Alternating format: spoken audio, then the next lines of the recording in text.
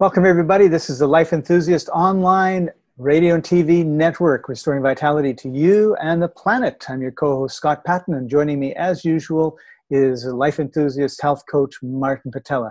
Hey, Martin, how are you doing today? I feel like the Chicken Little, Scott. I have been kind of calling, there's a problem, people, there's a problem, people, but I'm thinking, oh my God, I totally underestimated just how bad this is. I just, on the weekend, just before we record this, spent a couple hours listening to Zach Bush, Dr. Zach Bush, first in interview with Dr. Mercola and then on his own. And holy smokes, this guy opened my eyes. I mean, I knew there was a problem, but he really opened my eyes to it. And let me name the problem. Glyphosate. Roundup. Monsanto was just bought by Bayer, and because Monsanto has such a bad reputation and bad name, they're going to get rid of it, and they're going to just put it under the Bayer name, which to me has, from my youth, a far nicer... Baby aspirin. Baby aspirin, that's right. And so unfortunately... Bayer is also going to have a bad name very, very soon. It's actually worse than that, Scott. Glyphosate is off patent in the last, I think, 6 or 7 years it went off patent. So and everybody's using it. Anybody's can make it. And the most of the manufacturing is now done in China. There are 2 billion tons of this stuff coming into the market per year. I mean, the quantity of it that's just flooding the planet is insane. And it's being used indiscriminately on crops in the following way. The crop, either you have a GMO crop, genetically modified, that's been modified to withstand the glyphosate itself. So withstand the poison, because glyphosate is a poison to get rid of weeds. Yes, to get rid of weeds, but that's not really how it works. It gets rid of everything living, except that which is strong enough to survive it. And they found some particular, I don't know what it was. I don't remember if it was a bacterium or what it was that was resilient enough to not be killed by glyphosate, and they bred it into soy and corn that I know of. And so most of the corn and most of the soy that's grown in North America is grown with glyphosate. So that means they plant it, and as soon as it comes up, they spray it. So it kills everything except for the plants that they want. And off it goes. The plant retains some amount of this glyphosate. Now, Monsanto told us that because it's water soluble, and this is a critical point, we will pee it out. And they could document that as much as we ingest, we pee it out. That's not a problem, right, people? It's not a problem. Well, sort of. But there is a problem, and the problem is this. Glyphosate actually blocks the chicamate pathway, which is the pathway that microorganisms use for oxygen absorption, for breathing, their way of breathing. So the microbes that are normally living inside of our guts or on our bodies, on the surface inside, like there are trillions of bugs living in me, on me, every which way.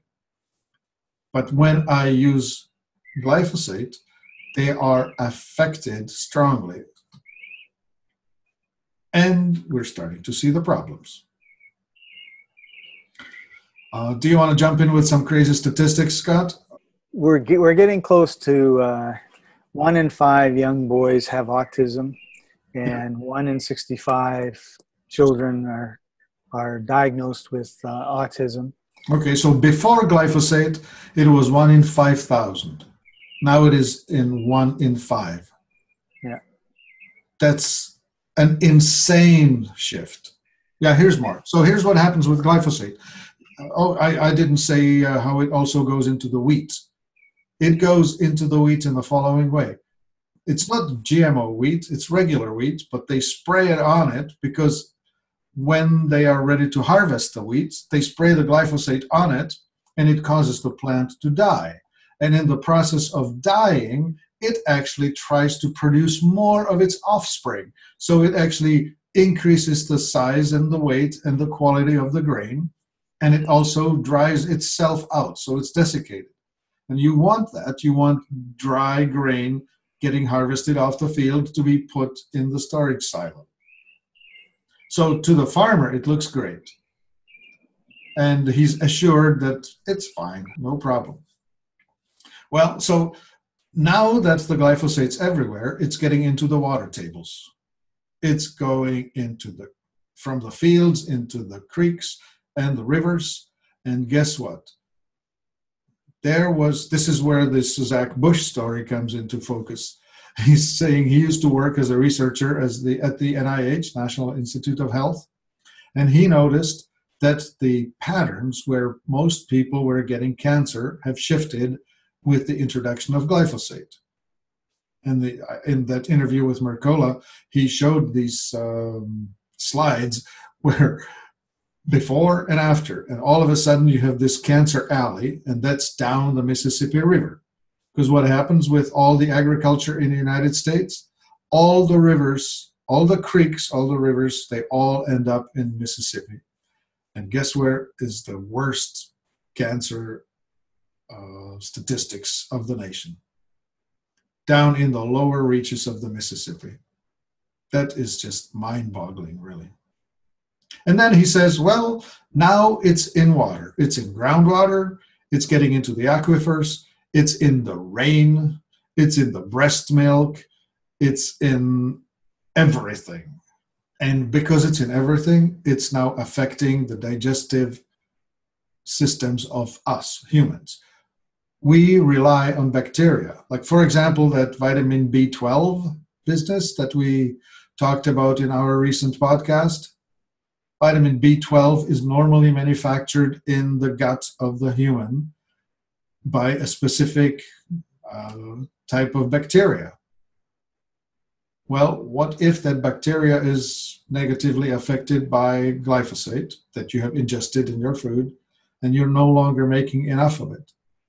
What's the chance of getting the symptoms of vitamin B12 deficiency, which includes irritability, anxiety, and depression? Well, we have enough road rage and depression for centuries right now. Well, it's rising, right? Like it's just becoming more and more prevalent in the general population, or at least in the population of the industrialized economies. So, Martin, it sounds to me, as I'm listening to you, like we went from maybe a couple hundred years ago where we had unsanitary conditions, so way too many bacteria that were and viruses that were the bad kind, to now where we have hospitals that are stainless, clean, sterile, or even homes that try to be very, very sterile. So we've got this swing where we went so far, and we've forgotten that, like you said, there's an awful lot of this human body that we inhabit that is full of bacteria that has a very symbiotic relationship with us, and we can't survive without. And so what the glyphosate is doing is it's killing all of these weeds that's, for example, in our stomach or in our digestive tract, which have very, very important functions. And now it's kind of like if you've got the side of a mountain and you clear cut it and then you burn it and then you put poison on it so nothing grows, and then you have rain and the side of the mountain comes down and the mountain's pretty much toast. And we're doing the same sort of thing to our body. It's slash and burn. And now we're wondering, why do we have so much cancer? Why do we have so many heart attacks? Why do we have obesity? Well, these are all, and why do we have all these, autism and mental illness and everything else that we really didn't have to this extent 300 or 400 years ago? Yes, exactly. That's the issue. That is what's going down. However, so the sky is falling. However, Zach Bush started talking about the solution. He talked about the solution. He calls his solution Restore. And he talks about it in somewhat obtuse ways, sort of not saying exactly what it is. But to a trained eye, it's pretty obvious what it is. And we have been tell us what it is, Martin. We have been selling it for years, Scott. We have been telling everybody, please use this. This is the interface that exists between dirt and a human. It's called humic acid. And humic acid got its name from humus. And humus got its name from compost. And it got its name from the stuff that makes soil a living organism. The difference between dead sand, like Sahara type of thing, and a living soil is the humus. And the humic acid is a concentrated extract from that. And we actually have access to some ancient deposits that have already been processed by these bacteria, and it's already stable and no longer as active, so it doesn't give the body the same effect as eating dirt. But it has all the elements in it that are required to make this communication network work again. The humic acid contains phenomenal amount of it's a complex molecule that facilitates cellular communication. Okay. So when I'm thinking of humic acid and fulvic acid, its cousin, I'm thinking of things that go in and take toxins out of the body. But you're telling me now that there's even more important things or other important things that it does, which is helping the bacteria in our body communicate more. Yes, that is correct. It's creating a terrain in which normal cellular communication is possible. The most important place for the humic acid is in the gut, in the small intestine. And we have talked about this previously. When you have problem with gluten, it's because it opens up the tight junctions. Like we talked about it, where normally the weaving in the villi in the small intestine is so tight that only fully digested amino acids go through. But when it's damaged, this weave is looser, the gaps are less tight, and underdigested clumps of aminos or snippets of proteins will get through into the bloodstream, which then will be mistaken for foreign invaders. And so the immune system all of a sudden starts trying to get rid of these things that look like invasion. But in the process of getting rid of them, it ends up really attacking all types of tissues.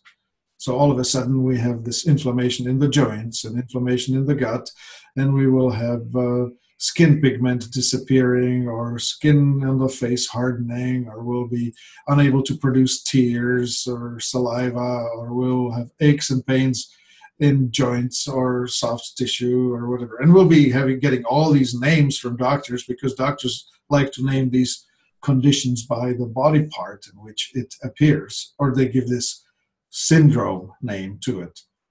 And so you will have migraine syndrome and fibromyalgia syndrome and autistic syndrome and Sjogren's syndrome and it goes on and on and on, when in fact what you've got is your body attacking parts of it that it shouldn't be attacking because it doesn't have... The signaling is all messed up. It's all messed up. Right. And so it's kind of like at war, and you've got the guy with the flag, and when he raises the flag, you send off the cannons, but the problem is he's raising the flag when your troops are rushing to do the attacking, and so now you're bombing yourself. Yeah, sort of like that. The thing that came to me in my mind was shooting inside of an airplane while in flight, right? Right. The moment you shoot at somebody, you put a hole in the fuselage, and before you know it, everybody's getting sucked out. So anyway, so the hope is there. And I'm actually heartened, because I remember talking to a lady who told me, Oh, yeah, I'm gluten sensitive and I use humic acid when I get accidentally glutened, and it saves me. She's using the powdered version, which we also offer. She says, yeah, 2-3 teaspoons of the humic powder, and I'm good. Nice. Sure enough, I cracked open a new bottle of humic. I'm on it now. Good. In fact, let me demonstrate. This is what drinking water looks like when you put humic in it. So it looks like ginger ale. Looks like tea. Tea. And it has a really, really good taste, right? Well, and so I've gone shopping and I ordered several types of humic acid. And it appears that there are two main manufacturing methods. One is that it produces fairly acidic, awful tasting stuff. And then the other one that's more like the tea method, where you use hot water to extract it from the dirt. And that produces stuff that doesn't taste like anything. Because I know I've been using humic and fulvic acid for years. And I have the liquid bottle that we have on Life Enthusiast's website. I just put 4 or 5 or 6 drops in a glass, 8-ounce glass. It turns either like yours did, or it turns like Coca-Cola except flat. And I drink it, and there's no taste at all. Right, and that's the thing. The version that we use or promote has no taste, so kids can take it without any fuss or muss. Whereas this other stuff, I went online, I went on Amazon, bought the most popular one, and got it, and it tasted awful. And then I sent it to my manufacturer for evaluation, and he said, well, number one, it's only 20% as concentrated as what we have, and number two, it's got all this extra stuff added to it. This is not a great value. Anyway, the guys felt like, oh yeah, we got the right stuff, but we don't. I would agree. Right advertising. Right. So we are in a situation where we are poisoning ourselves, and that is showing up as cancer, as all sorts of different problems, because we're destroying our digestive system. I would say that's one of the big things that glyphosate does. And it's not likely that we're going to be able to convince the governments and farmers and everyone else who uses Roundup to stop. So while we want to be spreading that message, we need to do something in the meantime to make sure that we're healthy. And that is by using humic acid. So Martin, what would you say would be a reasonable amount of humic acid to take on a daily basis? Well, it's a bit relative depending on the level of damage. We sell it in a 2-ounce bottle that should be enough for a grown-up person per month. Okay. We also sell it in a 16-ounce bottle, which would be 8 times as much. So that would feed a family. Months. So I guess the answer to my question is if you're thinking about this and you think, you've really been impacted a lot by glutamate, your best bet would be to call Martin and talk to him about it, and then decide on a plan, because obviously you're going to be probably low on a number of other things too that you should be concerned about, because your body's not absorbing. If it's floral, if its gut system is basically been bombed and decimated. There are some people who are going to be really sensitive. So when you're starting out, you start with 1 drop and see what happens. 1 drop, 2 drop, it might be enough. And then you graduate to 4 and 10 and 20. And these days I don't measure. I just take the bottle and just go gloob. However much comes out, that's the daily dose. I've done that many times. That's why I'm laughing. Right now I'm just using the dropper because I'm trying not to make a mess. For sure. So Martin, if somebody wanted to know more about this, maybe know more about how it might be affecting their body, what should they do? Well, get online, read, go and listen to Dr. Zach Bush talk to Dr. Mercola. I mean, it's an awesome interview. It'll totally open your mind.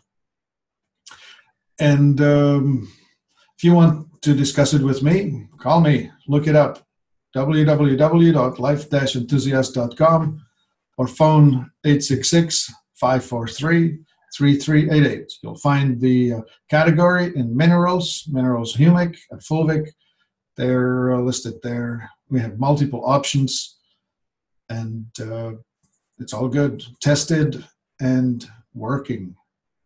Give us a call. Awesome.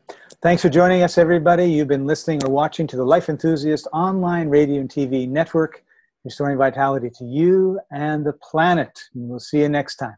Bye-bye.